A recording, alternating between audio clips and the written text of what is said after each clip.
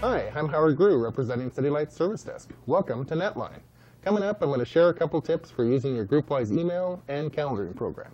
Also in this edition of Netline, we're going to see some important safety equipment used by City Lights electricians. And we're going to see how that equipment is tested to make sure it protects our workers from harm.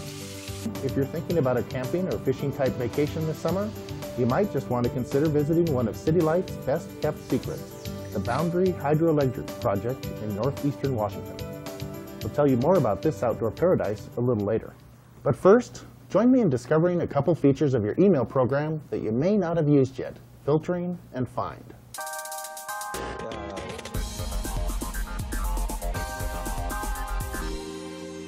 Some of us are real email accumulators, whether at our inbox or in our archives.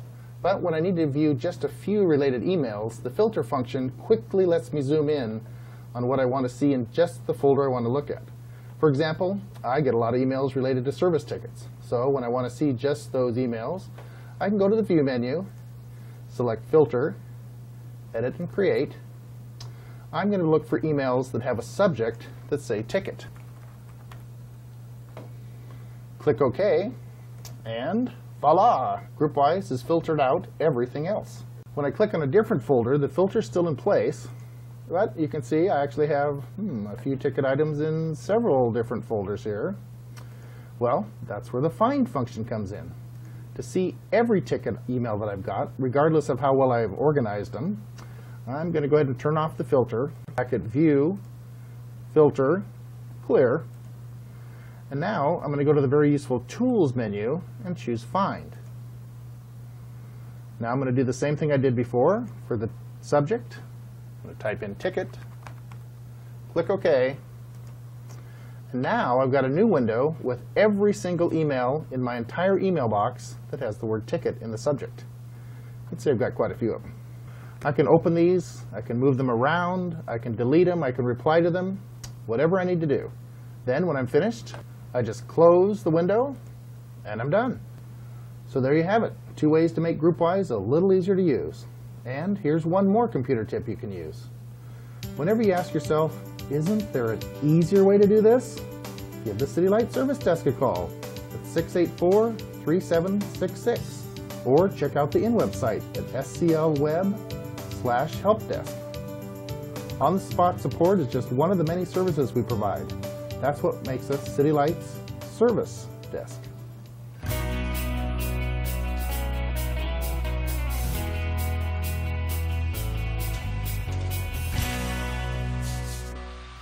Line workers are around many types of hazards in their day-to-day duties, and they use a variety of safety aids. Vehicle traffic requires well-marked work areas and an assortment of signals to get the attention of oncoming drivers. Working high above the ground means using safety harnesses. And unique to the job is high voltage.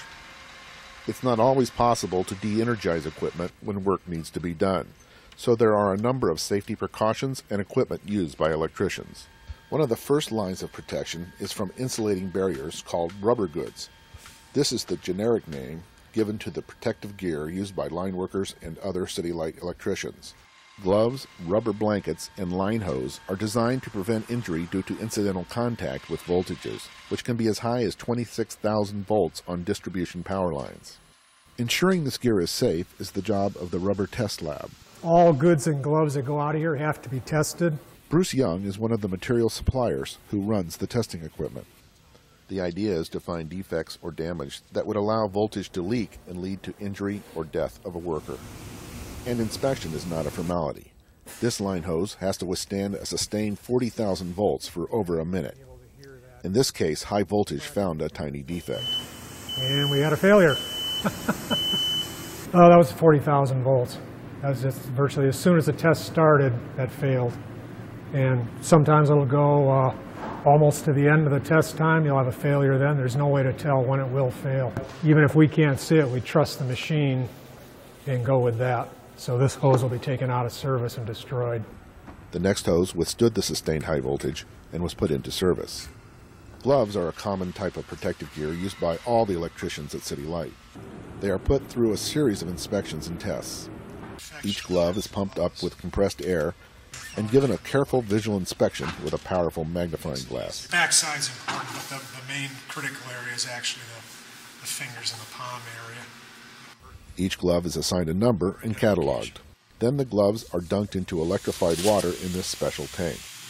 Ironically, natural rubber, while an excellent insulator, deteriorates around ozone, a common gaseous byproduct of high voltage electricity. So these rubber goods are made from synthetic compounds. Other rubber goods include blankets, which are draped over power lines and insulators using special non-conductive poles called hot sticks. Blankets must also be tested at 40,000 volts in a specialized machine. Another successful test. And then we'd once again record the identification number and put a date stamp on it and send it on its way. Records help make sure the equipment is tested on a regular basis, as required by Washington State. City Light spends nearly $28,000 a year replacing rubber goods. Peter Clark reporting for Seattle City Light.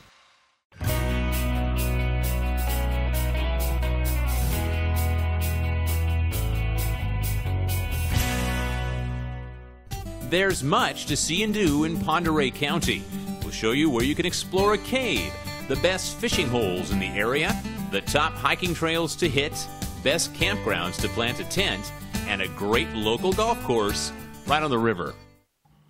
Here at Boundary Dam, recreational opportunities surround you. There's hiking, fishing, boating, camping, even water skiing.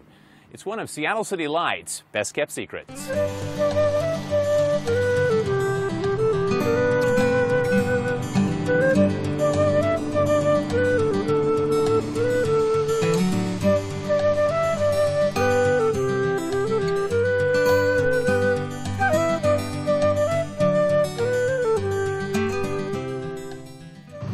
Boundary Country is an outdoorsman's paradise, and that's no exaggeration.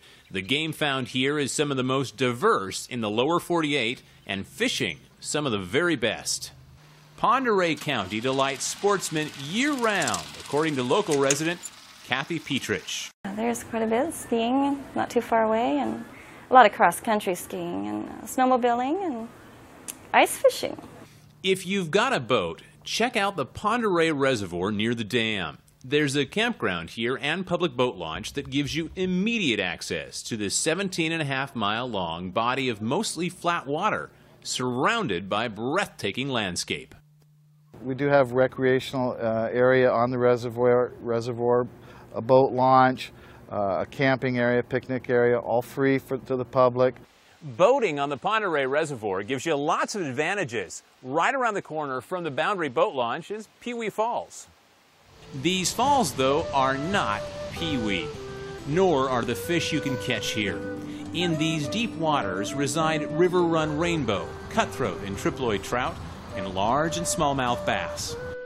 I've caught a 7-pound river-run rainbow 6-7 years ago, and in just the last couple years we've been getting triploids in the 2 to 3 pound neighborhood. Longtime resident Rick Reiber has been fishing this reservoir from the very beginning, when it was first filled back in 1967. Since they've been putting the triploids in and planting the rainbows, it's gotten a lot better over the last few years. And then about 4 years ago, the Kalispel tribe started a warm fisheries hatchery up there, and they're planting largemouth bass and smallmouth, both in the river. So it's become quite a fisheries. The swimming here is also good. Warm water in the summer, and even some geologic formations you can swim through. And don't forget to look above you. Bald eagles live all along the reservoir next to cliff and rock geology that's spectacular. Venture further up the reservoir toward Medellin Falls, and you'll find cool coves fed by pristine streams. On a hot day, these coves can be as much as 10 degrees cooler than other parts of the reservoir. From here on up, the water becomes swift. Once you pass under this old pedestrian bridge, you'll begin nearing the town of Medellin Falls. You'll need a big engine to power through this water. Experienced boaters find it plenty dangerous. Hang on, guys, it's going to throw us around, bump around here. But once past these fast currents, you'll idle under the Medellin Falls Bridge and have miles upon miles of more slow water and beautiful parks to enjoy. The Pend Oreille Reservoir is only one of many beautiful bodies of water in Boundary Country. Sullivan Lake is also a popular destination. There are two formal campgrounds at the north end of the lake. There's one at the south end of the lake. If you like to hike, there's the Lakeshore Trail, which goes along the eastern shoreline of Sullivan Lake. Get some nice views of the lake itself and the surrounding mountains. Great hikes, lots of fishing, even ice fishing in the winter, and good camping, all on Sullivan Lake. But be aware, bears do frequent these areas and campers should take precautions. If you're camping in the developed campgrounds at Sullivan Lake, you're required to keep your food in a hard-sided vehicle at night. Anything that humans eat, a bear will be attracted to. And they'll even be attracted to things like toothpaste and deodorant and, of course, dog food. A bit of good news. Bears have not been hanging around the campgrounds nearly as much since they installed these bear-resistant trash cans. On a hot summer day, you can escape the heat by descending into the belly of Gardner Cave for a tour you will not soon forget. An interpretive guide will show you the way as you descend lower and lower into a cave created over thousands of years by this.